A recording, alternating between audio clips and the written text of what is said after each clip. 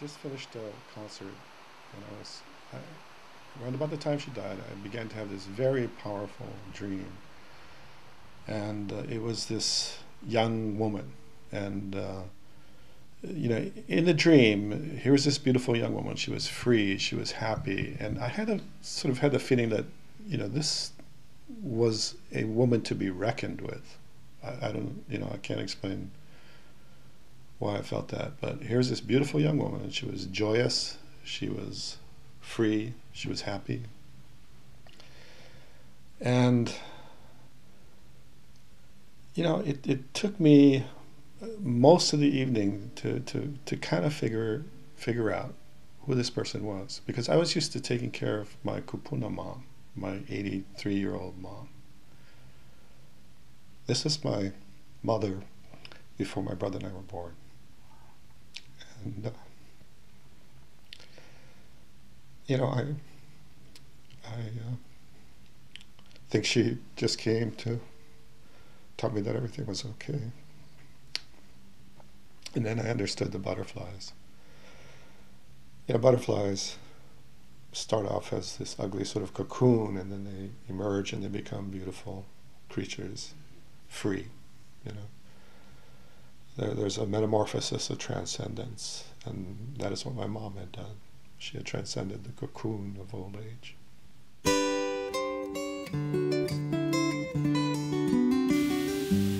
Kahi,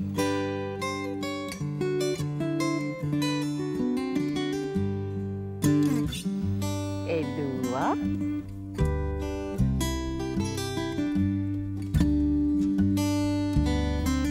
Ekolu,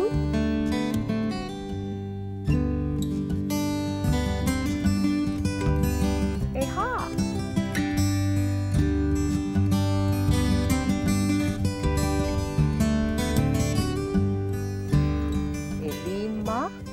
I was the first grandchild, and my grandmother, Helen Beamer of Hilo, named me Kapua Ilohia Manono Kalani. Eono,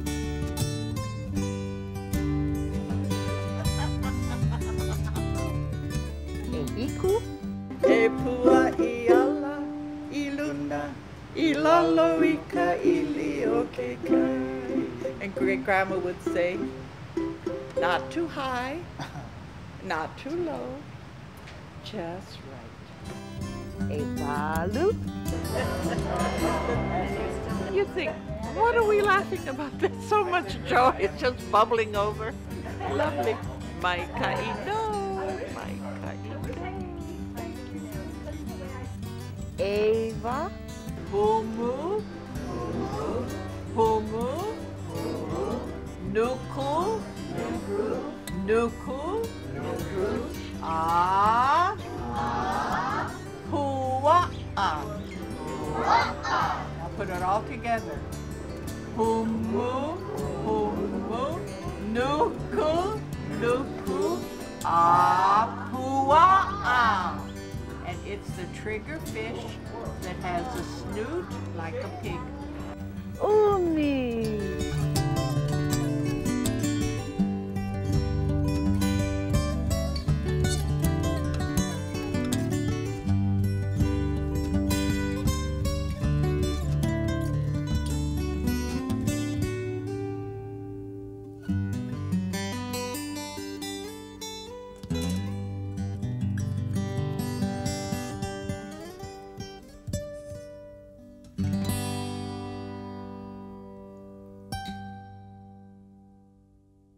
She's a living embodiment of what it is to be a Hawaiian. Aunty Nona, is actually the root of everything. Aunty Nona is the essence of aloha. You are with her, you sit next to her, you feel her mana just coming out, and it hits you. How does one create one's meaning in life? I mean, we can have great talent or great skill or financial resources or no financial resources and no skills, but how about that this human being was loved? How about that at the end of your life, you are loved. Aloha. My folks started their love affair when they were like 12 years old. My dad was 14, and my mother was 16 when I was born. My dad was 18. So they're on the beach before they got married. And my father says, oh, when we get married, where would you like to live? And you know how little kids are kind of playful and they run around, and she went around in a circle. She said, there. And it was up in the Heights. Aloha Heights. And funny that my great-grandfather would have land up there. Nona was always actually one of my heroes before I even got to meet Keola. And what was really remarkable about Mom to me was she had a way of drawing people out, drawing them in, but also drawing them out, drawing them out of their shells. And she led people, as she did me, to do things that perhaps you never imagined yourself doing before. My early recollections were Napo'opo'o, and that's a little fishing village south of Kona.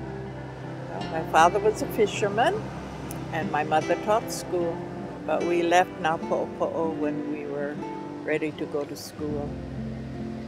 And my father decided that we should all learn to speak good English. So we were all uprooted, taken to Honolulu to attend English Standard School at Kapalama on School Street. And then we went up to big school, up to Kamehameha. So we had to grow up to go to Kulanui, the big school. And there were 5 of us. I was the oldest. My brother Keola was the baby. And he was born there at the house with a midwife. And my mother said, oh, Nona, take the children out to play. So I took the 4 children and we climbed up the hau tree outside my mother's window. And we looked in the window, watched him being born. He looked like a little monkey. Oh, he was so cute. But we all sat up in that hau tree and watched this little brother being born. I never had a doll. There were 5 children in the family, and there was a lot of kids to take care of. And I always had little kids to take care of, so I never had a doll. And I thought many, many times how sweet it would be to have a little dolly. So I wrote the song about a little doll. My doll, my baby doll, I hold you in my arms, I rock you, my doll, my baby doll.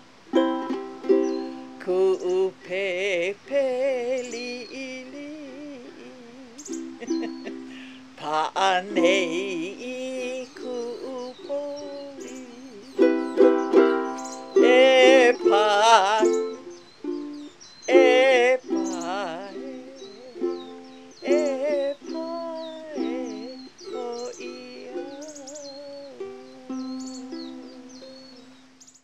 Electing Aunty Nona, me personally, was inspiration and made a giant impact in my life at several levels of my life. When I was a kid, you know, going to Kamehameha, she was one of my teachers, you know, and then as I entered college and as I entered my career as a artist and an entertainer, she would always make these secret visits, always being in the back, you know, background, never coming forward and presenting herself as I'm here, you know, and I would real sneaky like, and it was really cool to know that she could be a lady of her stature, could be that humble and, you know, didn't need to be recognized. So that kind of stuff just made an impact on me in the same way that I would portray my life.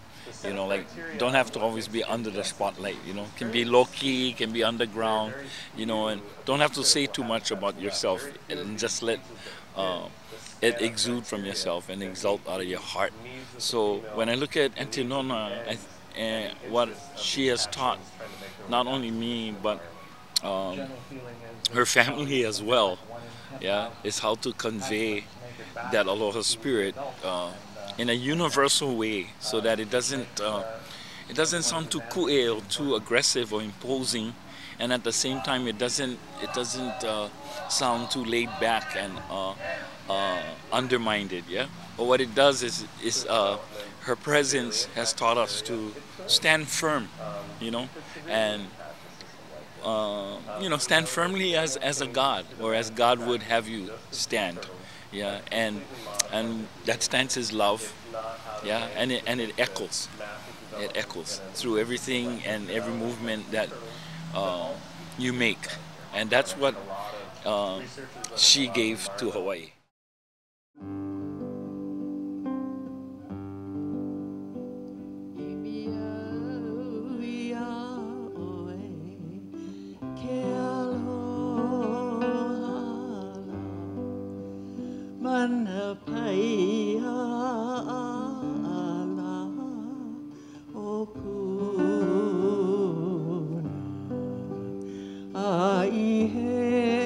She's touched the lives of many, many people. We jump on the airplane and, you know, everybody's saying hello to Aunty Nona Beamer. Oh, I was in your class, Mrs. Beamer, when I was, 10 or something, you know. So, I mean, she's touched the lives of countless people, countless children here in Hawaii, and mainlanders too.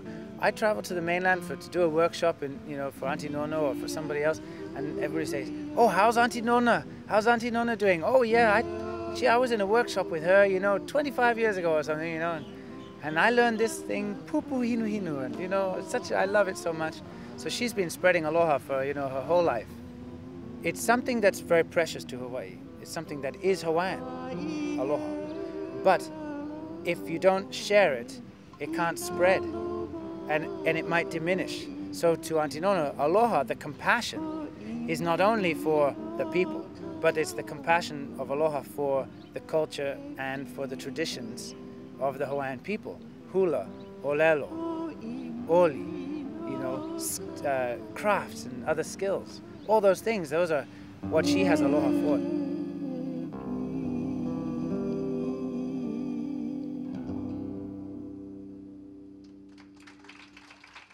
I went to kindergarten in Hilo. It was Japanese school. My grandfather was a merchant, and he decided that if we went to Japanese school, we could go with him to collect his bills that they owed him at the plantations. So then every Saturday he'd pile us into his station wagon, and we'd go to the plantations from one Japanese home to another. And while he was selling pots and pans, we were playing Ichini, Shangchi, Go, Roko, Hichi, Hachiku, Ju, Ichini. And to this day, I remember all those songs. Hata po po, po po po, naite asobe. Mame o yaru karu tonde koi. Mame o yaru karu tonde koi. Po po, naite asobe. From 5-year-old, I remember those songs. The first time I sat at a piano, and my grandmother played, my father played, and I sat at the piano and tried to do, and I remember doing, do you know this little song? There was a crooked man, he walked a crooked mile, he found a crooked sixpence against a crooked stile. He caught a crooked cat, which caught a crooked mouse, and they all lived together in a little crooked house. Well, I don't know, but Grandma used to sing these little songs to us. So I sat down at the piano and I began to sing, There was a crooked man. And that was the first thing I remember fingering. And it was just the tone that pleased me. I think we had privileged Hawaiians around us. Grandma's friends were very soft-spoken, and they were very ladylike. They were very quiet. Well, they drank their gin. Slugged down. She didn't drink, but she always had it for the ladies when they came. and they'd do their dances. Wow, their dances were so beautiful, but not without the gin. My brothers and sisters, of course, and I always had to take care of them, so I'd make up stories. But we had this big pune that I told you about, and I'd look out, Papa had it on the lanai, and I'd look up at the clouds, and I'd make up stories, what was happening. This figure, and my brothers would, oh, and then of course they'd fall asleep half the time. But it was a nice way to make up stories by imagining what was the picture in the clouds. Grandma taught me the chant, told the story, and did the chant in minor. But it was such a beautiful story, and I didn't realize that it would be spooky until I saw the children's reaction. And then I thought, I have to do something about it and just add that one note. But yet that hadn't been your reaction when you heard it from Sweetheart Grandma. No. Well, I had been used to chanting. We chanted everything. Long before we began singing melodic things, Lili ue no hona ni mai, we chanted everything.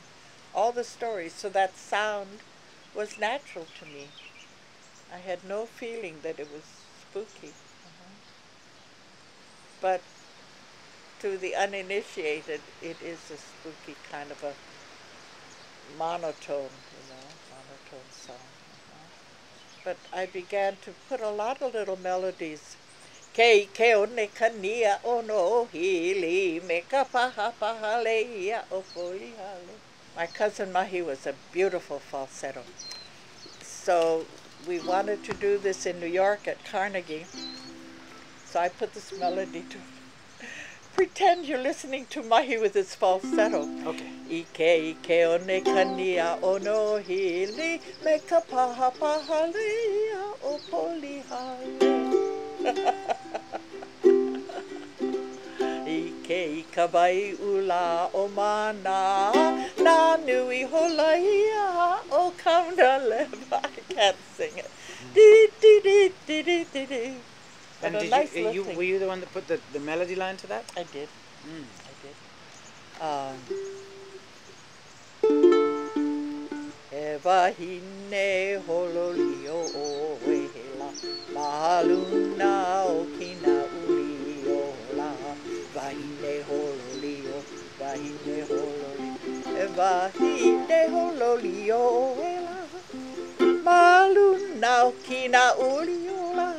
Kina uliola. It's the horseback riding, But it just seemed to need a melody to ride the horse, Women of our Hawaii, in my opinion, have always been the hallmark of, or the bastions of, we can use that word, bastions of preservation. And they always had that ability to guide the men where men should be going. She was a mentor, and there were several mentors in my life, and they were all pretty much women. And at the time, she was still a teacher up at Kamehameha schools. And so she asked me to come up to the office, and she says, I have a collection of Hawaiian music, and you're welcome to look through them, and I'll talk with you. And it was from that visitation that I found the lyrics to Ipole Manu. E Mana'ohe Aloha is another title. Well, that song I recorded, Ipole Manu, has become a very, through the decades, has been probably one of the most popular of the songs that I've ever done. And I thank Nona for being there when I needed the guidance, and she brought me to a song that has meant a lot. Well, Mrs. McClellan was a teacher, but every now and then Aunty Nona would come in as a substitute. And it was from that point that she started to touch my life. Meeting Auntie way back when I was 12 would make a profound difference in my life and in all the lives that I touch. Because in my School of Hawaiian Music, some of the things I teach, again, like Malama, aloha, olu olu, things like that. I started learning from her. Hele au I kaleponi, ho I mai male kahaua. He aha kau make make, apane mai la oiala. Mahalo Aunty Nona, yeah, for your aloha. Yeah. It's hard to describe it. You need to be there. Yeah. It's hard to describe, but if you're there, you look at her, listen to her, you don't need to describe it. You will feel everything. Yeah. You will feel that mana, the deep sense of place in that lady and in her ohana. Oh boy, you know, she embodies so much of the aloha spirit, and you just feel it when she starts to talk, and she's so happy to see everyone. It's her spirit.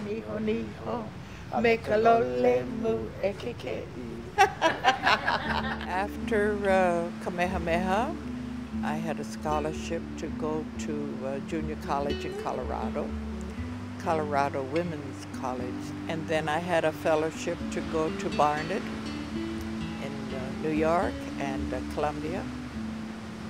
And it was different. And then to New York, well, a little cold in the winter, blocks of ice floating down the Hudson, and a little hot in the summertime.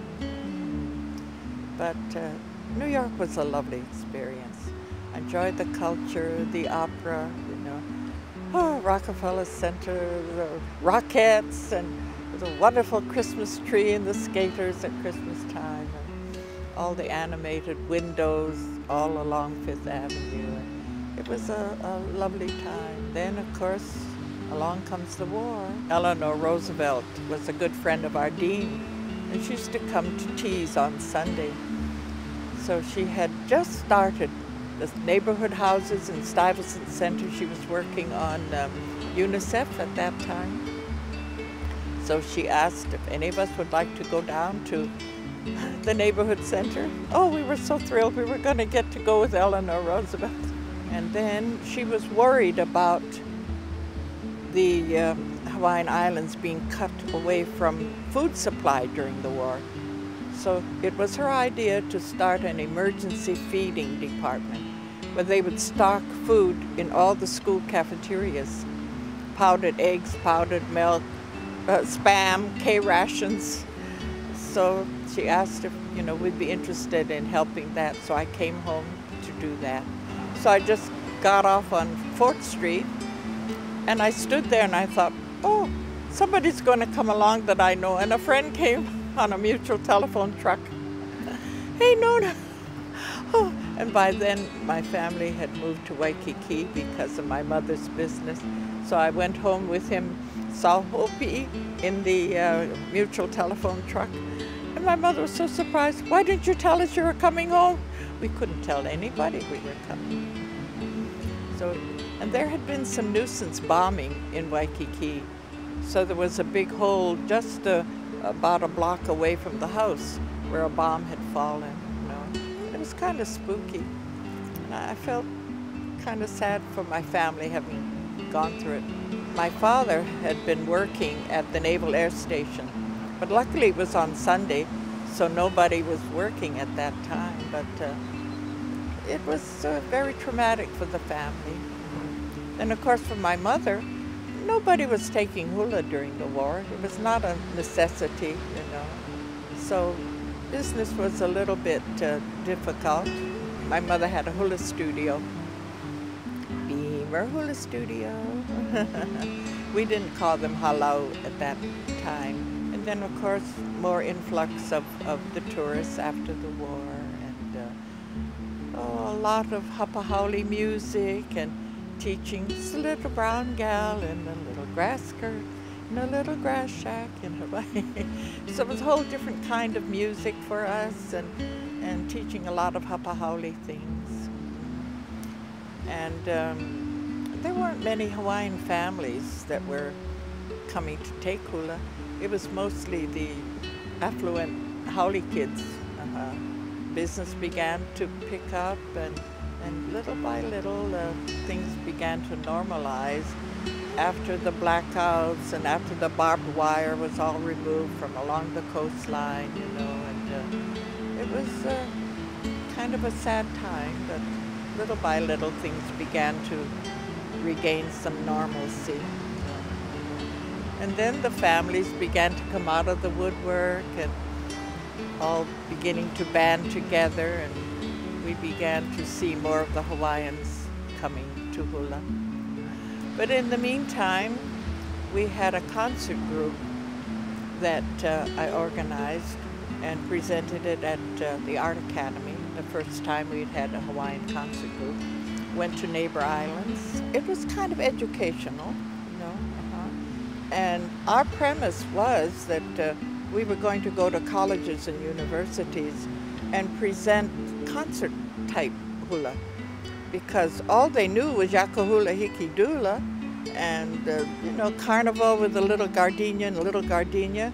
And we thought, we've got to elevate the culture and show them that there was so much more value than just Yakahula Hikidula. We were sponsored by the San Francisco Dance League, so we came to San Francisco. And they rented a beautiful mansion for us on Nob Hill. It was a gorgeous place with marble statuary in the garden and velvet draperies and a staircase. You know, the boys had one wing and the girls had one. There were 10 of us. And a lovely fireplace and a wine cellar that wouldn't quit. But it was a lovely kind of experience for us in San Francisco. And then by then, we had contacted colleges and universities across the country. And I thought, how are we going to get there? Because we didn't have money. So we bought an old hearse for $150. So I knew we had a lot of bodies we had to put in this car. So it was a long hearse. It had 2 differentials. And I got in it and I thought, boy, this is a classic car, you know, because there was so much car. And it had a heater in it. It had a baggage rack. We could put our drums and spears and everything up on the top. And my brother says, oh, you got to have a name for her. I said, be gone, begonia. And we wrote a silly song. It's a great song. Kika a never, never holo aku holo mai. Ka baggage rack mai iluna. Ka broken door on the driver's no hoanala. Ke holo ne be gone, begonia.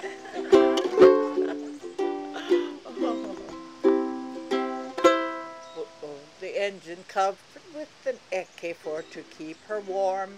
The radiator boils like Pele.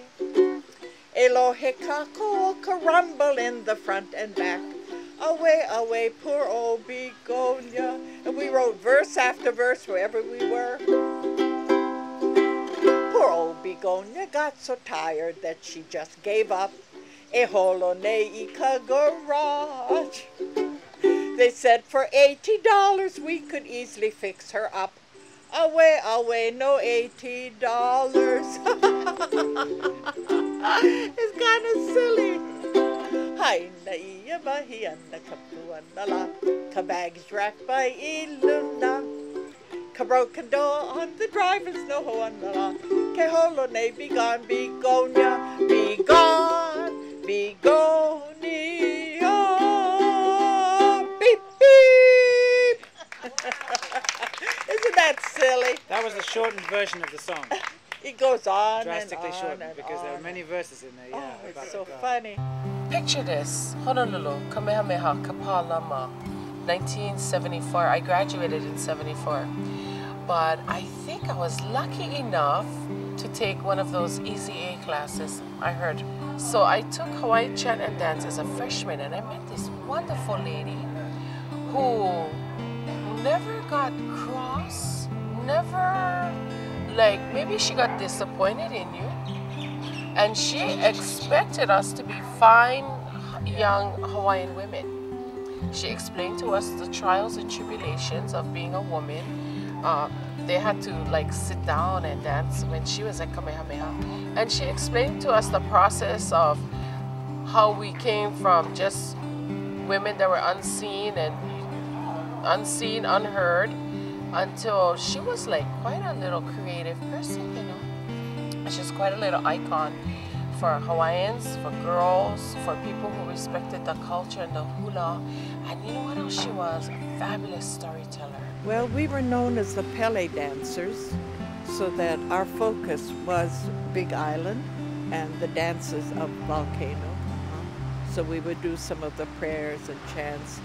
Oh, no paha e kai noa, e ka iku ana kau I ka nu, e hapa hapa ai, e hapa hapa ai, apa I ke kihi o ki lau e, I laila ku ka mau ku nui a ke, e pele.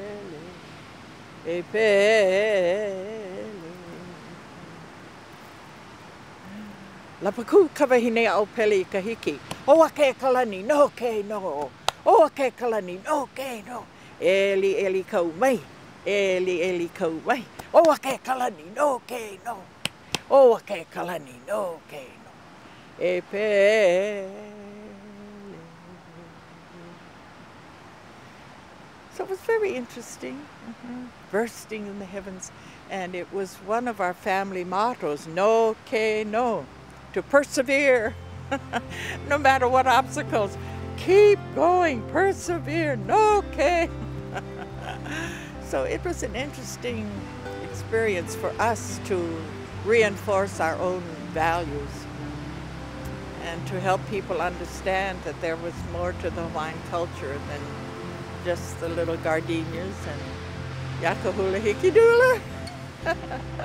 Pearl Buck was a good friend of my grandmother's, and so she had made arrangements along the way. Her association was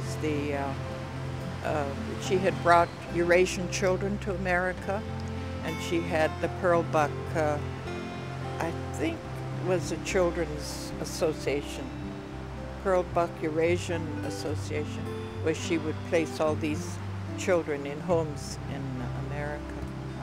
So she was so good, was able to get us into Carnegie, and we had a concert at Carnegie. We thought it was just so fortuitous that we knew this wonderful lady. The dance associations were very intrigued, and accounts that came in the paper wondering what were we doing. And they wanted to know the kind of chants, they wanted to know the translations of the words, why were we doing this chant to Laka, who was Laka? And we got some very interesting feedback from the dance community in New York City. So we had interviews, and would we go to this college, would we go to this school, and things began to open up. And then put my brother Keola into Columbia University, my cousin Mahi in Juilliard, and we drove Begonia all the way back and sold her $450. So the whole trip didn't cost a thing. We got our $150 back. So it was a very interesting experience. And of course, came home to a little more enlightenment, you know. And we felt that the visitors would now have a little more knowledge coming to Hawaii, that we wouldn't simply just have visitors that were completely uneducated, you know. So we felt we had done a lot of good. So that was 48, 49. And then I met my Irishman and got married. And then comes Keola, and then comes Kapana. So they were very interesting years.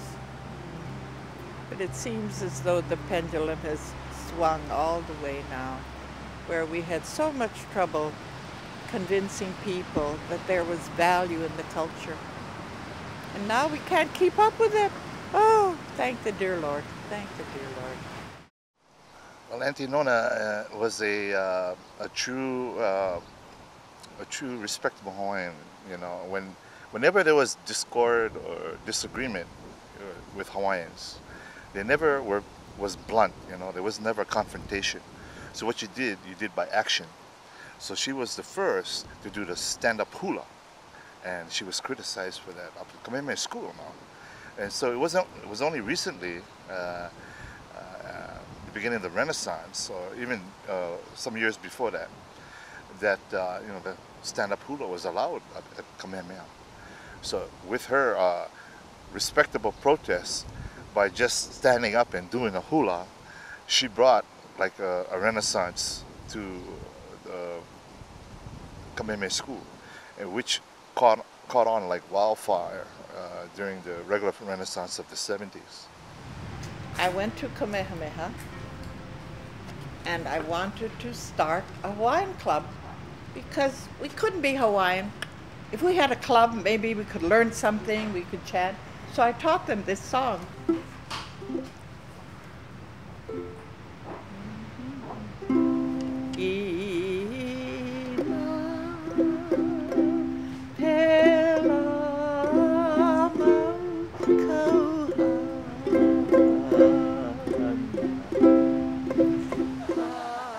She's a very special person, and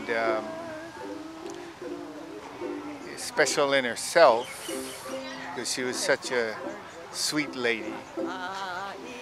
She was also a very brave lady, and you know, was not afraid to stand up for what she knew was right. She didn't need to bark or growl. You know, she was very sure of herself.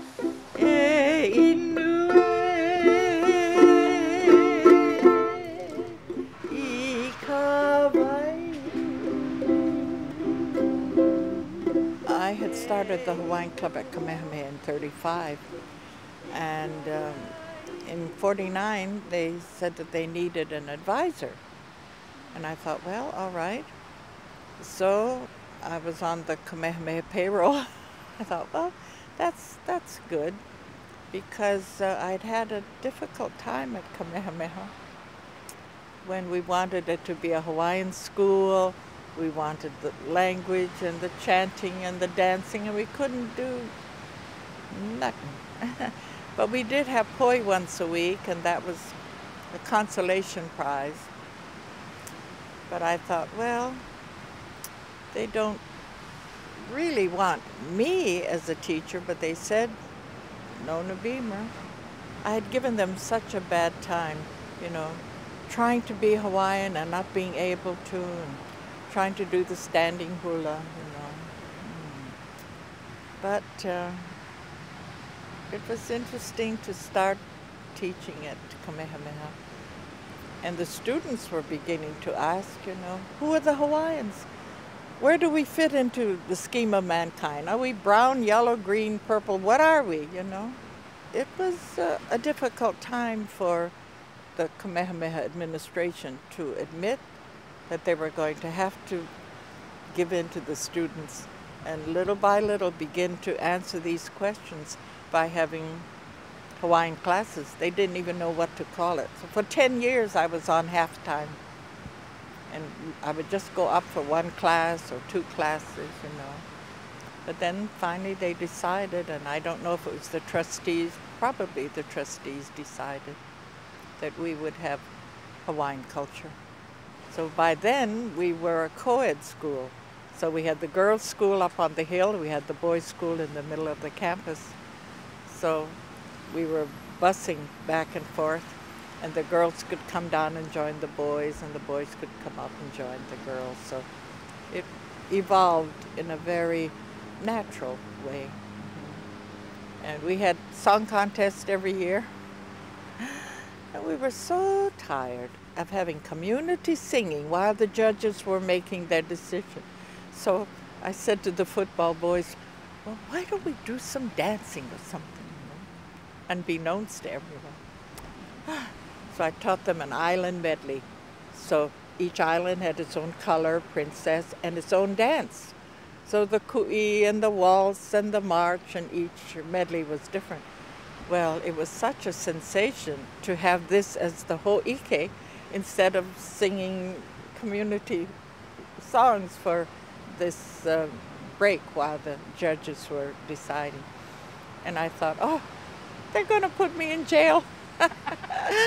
So I went to school on Monday and I pulled into my slot and I heard the loudspeaker, "Congratulations to Mrs. Beamer and the Hawaiian Ensemble for the ho'ike." I thought, oh, I'm not going to be fired after all. But the football boys were the key because they were so good looking and, you know, nice bodies, and the way they sang and the way they danced, it was a winner. So from then on, we were allowed to stand and have an intermission during the song contest that has become so outstanding that people go to the song contest to see the ho'ike. When I first discovered Aunty Nona, I read about how courageous she was at Kamehameha School as a teacher, and she just stood up and said, "I'm going to teach them how to speak Hawaiian. I'm going to teach them about the Hawaiian culture." And I was like, oh my gosh, she just spoke her mind, and she left a legacy there at Kamehameha School, and now learning from all what she did there is pretty courageous to me. O tani te po ti e he atua o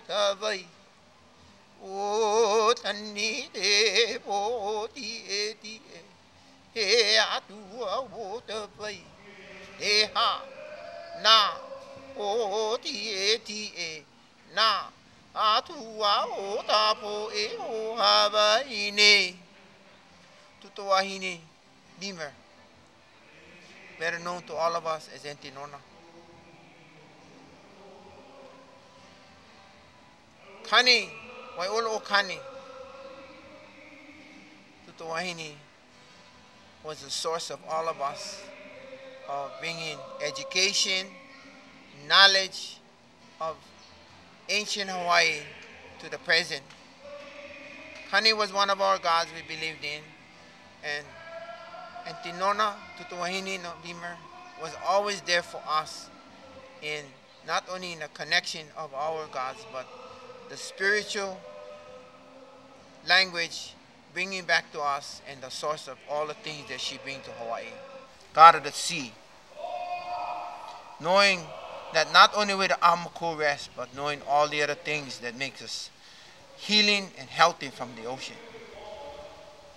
This was Tutawahine Beamer, making sure that the natural things that we have, to use it to the benefit of our life, to carry on Kupuna's work. E mahalo I oi. E loko loko mai kai, e olo holopo mai kai. Mahalo ke akua, mahalo na amakua, mahalo tupuna e na wahine ke ola e na Tutawahine e Nona Beamer. Mahalo. E me ke aloha pumiana. From a lot of stories I've heard from people like Jerry Santos and Calvin Ho and others that were her students in Kamehameha, she led them to do things that they may not have considered possible. And I think that was her magic, and continues to be her magic, even though she's not among us in the same way. She still affects people the same way. She still is bringing things to our lives, still is encouraging us even without her being physically present. She continues to do it. And I know that might sound odd, but just by the legacy that she's left, by the things she's already taught us, the things she's already dared us, the questions she's already asked us, she still brings that, you know, even not being here. And what a magical legacy that is.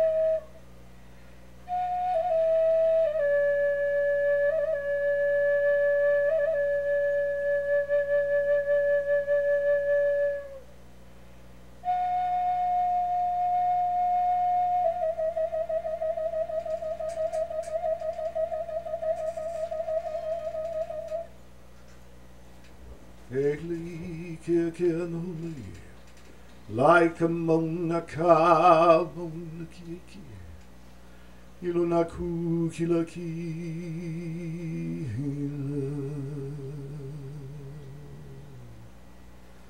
Kila Kila Luluna,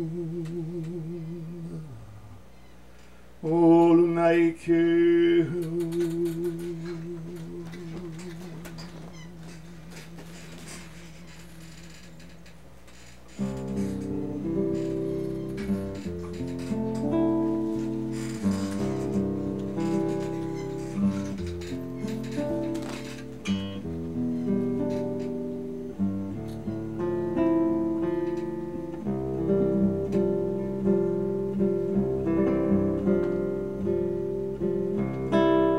Evenings at the Beamer Ranch were always very joyous. The air was crisp and cool. Mother lit the kerosene lamps for warmth, and the ranch house glowed in amber hue. Oh, how cozy.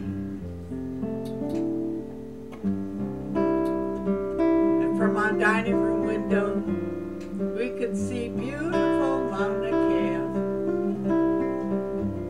And when I saw her with her crown of stars, I felt like I was saying my prayers. God seemed so close, and our ranch house seemed so small compared to the grandeur of Mauna Kea. Actually, for us, she's actually a living treasure, man. You know, the thing is, in my lifetime, I've seen a lot of the, all of our kupunas. You know, they start to, you know, to leave this place, and it's good that she's still here. But the mana'o is of a time past. We don't, you know, we can't even comprehend all the stuff that they've seen in their lives. So it's actually for us, you know, it's like a blessing every time, you know, you get to talk to her, man. That's precious memories. I'm very blessed to have gotten to sit down and talk to her, and she's just a beautiful woman, man. Now we have so many books, but I did have one book. It was written in 1908, Unwritten Literature of Hawaii. My grandmother had given it to me in 1935. And it did speak of these chants that were taken from native speakers, and Dr. Nathaniel Emerson had recorded them in different types of hula. And I got very interested in types of hula. And we began sort of trying to catalog all the standing hula, the sitting hula, the different kinds of sitting, the different kinds of standing, all in the kahiko, in the ancient type.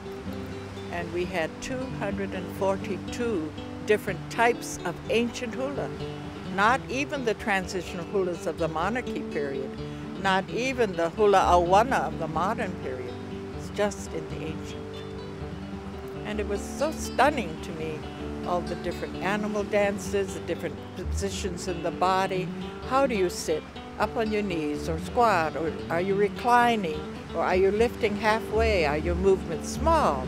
Are they medium? Are they large movements? So the categories and subcategories, and it became so fascinating.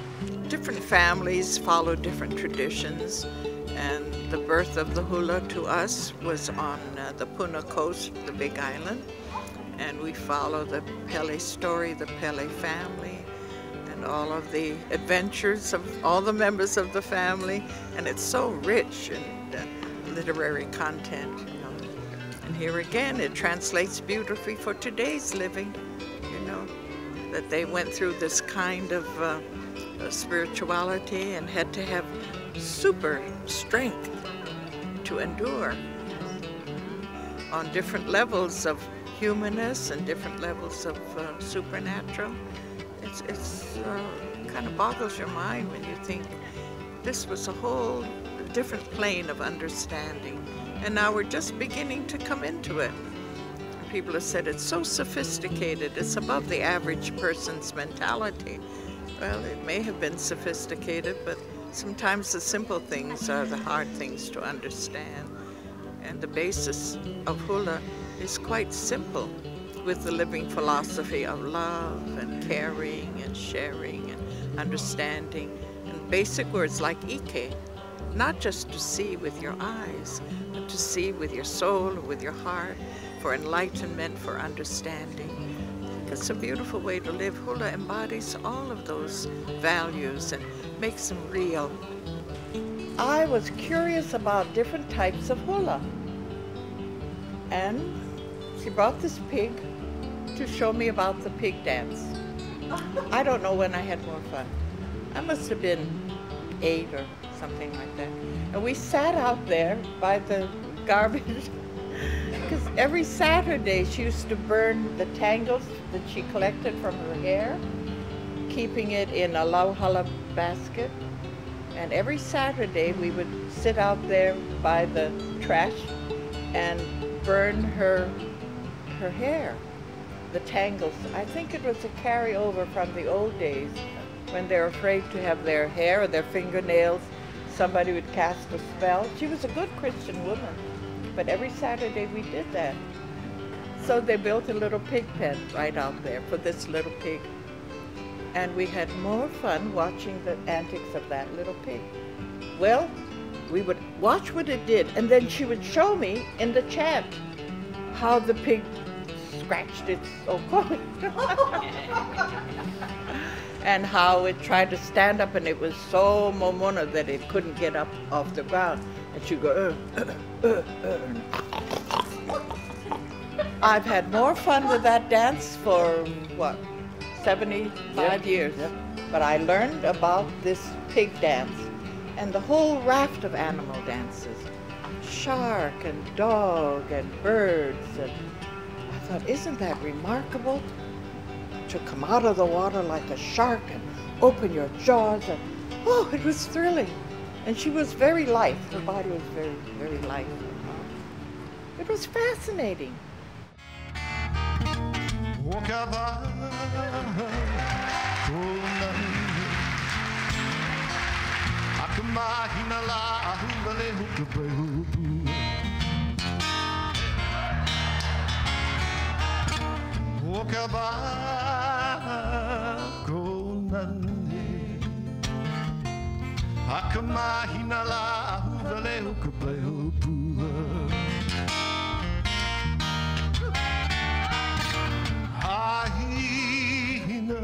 Make a buhana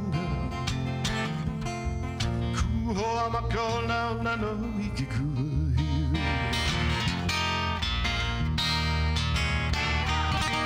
Haina make a buhana Kuho amakona nano ikikua hivi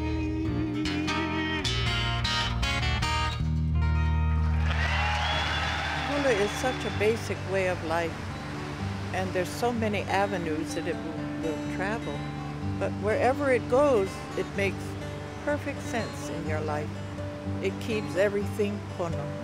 That there is a balance, spirituality, emotionally, physically, everything you do is pono. And it's a lovely way to live, to keep everything in balance. Difficult challenge, difficult challenge. And we have to work at being the best damn human beings we can be. Pono, pono. So in my heart of hearts, I just hope we have a little more time, a little more time. I'll be 85 in August. My mother was 93, so I thought, well, maybe I have a few more years. So go get them, Nona, go get them. That's what the Beamer family has been doing all this time, is taking a seed of tradition that they've had within the family for all these generations and nurturing it. And now the time has come for it to flourish. During Helen Deshay Beamer's time in the 30s, 40s, she was allowing the seed to flourish in the form of beautiful songs, lyrics, incredible music that went along with these lyrics. That's even hard to sing nowadays. You know, you can hardly sing some of those songs. They're so beautiful. And and she played a beautiful piano, so she allowed that aspect of it to come out. And she kept hula close to herself too, and taught it to Danby, that's Aunty Nona's mother, who then carried it on, and Aunty Nona took directly from a sweetheart grandma herself, Helen Deshay Beamer. So that tradition of hula then flourished with Aunty Nona, and storytelling and sort of love of traditional Hawaiian stories and culture, legends. And Aunty Nona created quite a number of great children's stories, legends, that are taught to kids all over the islands. And so I think, you know, each generation has been adding a little bit, and then of course Keola and Kapono bringing out slack key and music, thinking of those great themes of love of your father, or love of the land, you know, Mauna Kea. You think of the song Mauna Kea, you think of Hawai'i and We Are Her Sons, and those kind of really good songs that helped the renaissance of Hawaiian music, which then led to the renaissance of Hawaiian language. So I think that actually the Beamer family, in its own way, one of many, many families here in Hawaii that have done this, but the Beamer family has brought out these little seeds that have been carried through from the ancient days when things weren't really supposed to be shown, you know. And now they're able to flourish, and each member of the family has been doing it in his or her own way. It's been sort of a lifelong pattern of living for our whole family, and I think now that this resurgence has occurred, it's beginning to be more of a pattern for a lot of people, Hawaiian and non-Hawaiian, that the values are so solid and they're so firm and rich. That's the way to conduct our lives, in the pono manner, where everything is in balance. The spiritual, the philosophical, you know, and I think it's a wonderful way to live. Aunty Nona has brought a lot of insight for taking care of children. She gave me the thoughts of ideas of how to capture their imagination in plays, in hula, and she also gave me the thought of they're only going to be children for one time, and so I live by her thoughts, and I appreciate all that she's done for me, and especially teaching me how to be humble, and hopefully I will pass on the legacy of Aunty Nona Beamer. Sometimes I think she doesn't even know how special she is, yeah, because she's on the inside looking out, and we're all on the outside looking in, and you know, we all cherish her so much, yeah. Aunty Nona, she did so much for the Hawaiian people. She passed on the legacy of her language, history, music, and like I said, Keola and Kapono, they're doing the same. As a student, you're only as good as what the teacher is. So she brought a lot to me and into who I am today. Don't forget Aloha, Malama, the Aloha. You know, the love. Take care of the love. And Aunty Nona had that. She had that instilled part of her being is the love, and that's who Aunty Nona was. You know, this person filled with aloha. But she was brave, you know, and you know, I think aloha also encompasses standing up for what you know is pono, what is right. Aunty Nona did that. Aloha wau ia oe e Aunty Nona. Mahalo nui. She's such a treasure, and it's really hard to describe her. You know, she just exudes aloha. She perpetuated the Hawaiian culture. She was Hawai'i, you know. She did everything to keep our lifestyle, our way of life going. She's really a remarkably beautiful influence in our culture. So much strength and aloha. You know, love has always been the motivating factor of everything she does. Never about money or never about professional advancement or ego or any of those things. It's always about trying to help people. But this, this aloha, this love is the underpinning of her life. I had the honor of sharing my life with her. Many years ago, before there were people here, the Pacific golden plover, the kolea, and the sweet kahuli, the tree snails, were good friends. They lived here happily. And the little kahuli would crawl along the floor of the forest and sip the sweet nectar from the akolea fern and fill their opu and creep way up to the trees and fall fast asleep. They were very happy. One day, people came here. Big ships came here. And pretty soon, animals with big feet came here. And they were put into the forest to live with the kahuli. They were so frightened. How can we climb along the floor of the forest and seek the sweet nectar? So maka'u, oh, so frightened. Oh, wait, what shall we do? Let's ask our friends, the kolea birds. Kolea, kolea, ki'ikawai.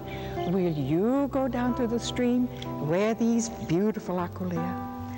Will you bring the sweet nectar up to the tops of the trees for us? And we promise we will sing to you every night of the full moon.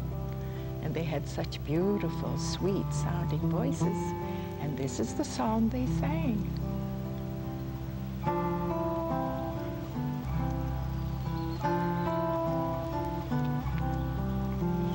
Kahuli aku, kahuli mai, kahuli lei ula lei a kolea, kolea, kolea, ki ika vai, vai a kolea, vai a kolea,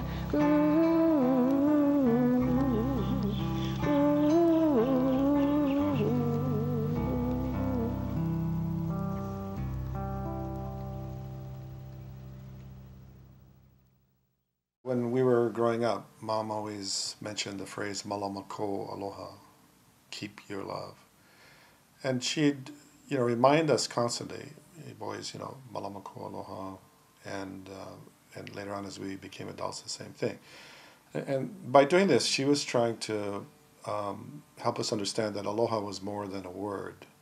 It was a way of being in the world. It was a way of living with compassion. I used Kopua Ilohia because I didn't know I had that end part of the name until my grandma wrote a song for my wedding, and at the end of the song it was Kopua Ilohia Mano no Kalani, and I didn't realize that she had given me that ending to my name. But I was honored to have the Manono at the end of my name, one of our ancestors. She and her husband, High Chief Kekuo Kalani, were involved in the last war.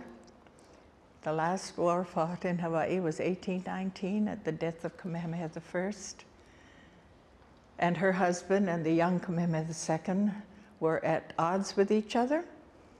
The young king, under the tutelage of Ka'ahumanu, wanted to abolish the kapu system and, the religion. And Kekuo Kalani did not. And he had a substantial number of Hawaiians that were in accord with him. So the two cousins fought a battle on the lava fields of Kuamo'o in 1819. And Manono wanted to fight at the side of her husband, and he said, no, but I will fix a hali'ipundana, a little bird nest of fern. So he gathered the uluhi fern and fixed this nest for her where she could watch the progress of the battle. And very early, she saw the husband. He was struck by a musket fire, and she saw him fall. And of course, she ran down wailing, "Awe, mahikane, awe." And she covered his face with his cape, and she took up his spear into the battle. And she kept chanting, "Ko aloha la ea, ko aloha la ea, malama ko aloha, malama ko aloha." keep your love. There will be no obstacle for Hawaii if you keep your love. So I'm pleased to bear the name of Manono. She was talking about keeping your love for the old ways of Hawaiian religion and culture. But that sort of philosophical touchstone came through me, through my mom, through her mother, through generations. And it came to give us a resilience in life. It gave my mother strength to stand up against what she perceived were the wrongs in the way the Hawaiian culture was being treated in Hawaii, in the way, so many ways she had courage to stand up for what she believed in. She understood that Malama Aloha was compassion, love, but it was also strength and resilience. And so this was her beautiful philosophical inheritance that we learned through her influence and through the leadership of her life. So when she came to the end of her life, I was remembering of her idea of Malama Aloha. And so we floated a lantern with her name on it, and it was helpful to watch that beautiful light out into the darkness of the Pacific Ocean and try to let her go. Out into the wind, I watched the setting sun, and I remember you.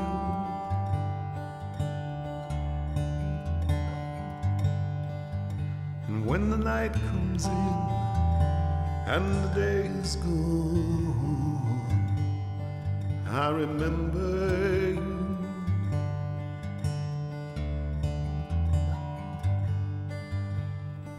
When the clouds appear and the wind grows cold,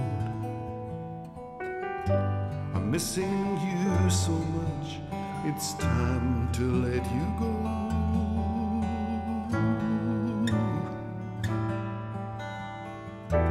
A time for love, a time for letting go, and time for all the small regrets to pass. A time for love, and time for letting go of the past. A time for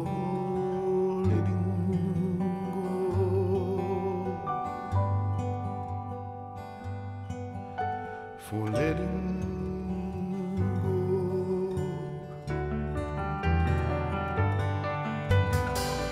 When the sun goes down and the wind grows cold,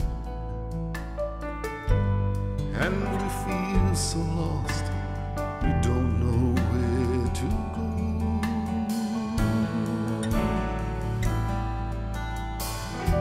A time for love, a time for letting go, and time for all the small regrets to pass. A time to heal, and time for letting go of the past. A time for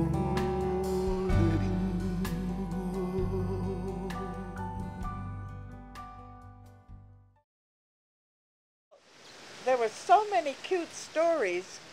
What's about Lili'u when they first saw the water sprinkler? You know?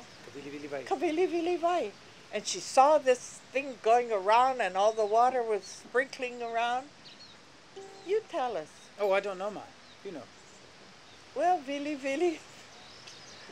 to twist. Vili to twist. So the water was twisting around. And what is the song? E ku vili vili vai.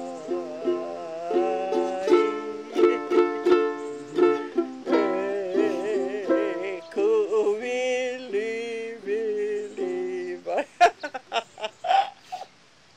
Well, I guess the sound was kind of music to her ears, and she just put the syllables the way that sprinkler was going around. But it's a sweet way to give birth to songs. So many things, like squeaky shoes. Mm-hmm. And they never had shoes. The first time they put on shoes, they squeaked.